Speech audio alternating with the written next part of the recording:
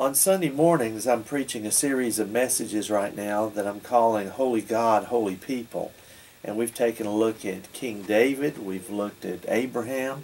This Sunday is Mother's Day, and we're going to take a look at Ruth, one of the great stories of the Old Testament. I'm Danny Goddard. I'm one of the pastors of First Church of the Nazarene in Newcastle, Indiana. And as I read the story of Ruth, that famous verse is in the first chapter, and this is going to be my text for Sunday, verse 16 and 17.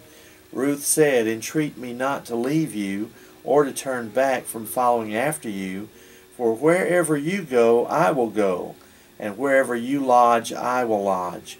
Your people shall be my people, and your God my God. Where you die, I will die, and there will I be buried. The Lord do so to me, and more also, if anything but death parts you and me."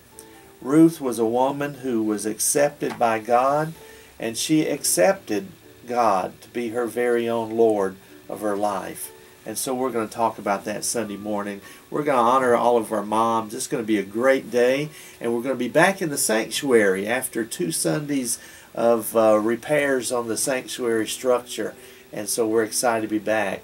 And it's all going to begin with Sunday school.